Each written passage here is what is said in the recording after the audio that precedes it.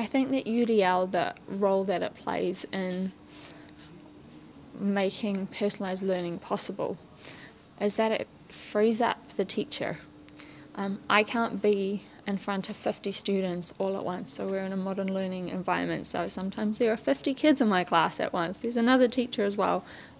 You can't be there for everyone, and so through the technology I can be in more places at once. So for example, leaving voice notes on things so that if students need an explanation of something, they can just hit the play button and it'll talk to them in my voice and tell them more about the bit that they're struggling with.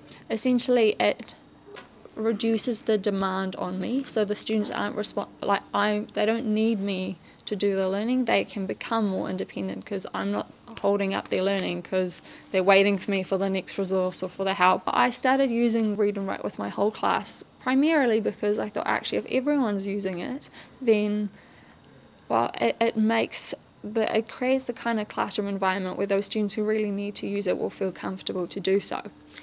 But then I got a bit more than I bargained for because it's the best tool, I think.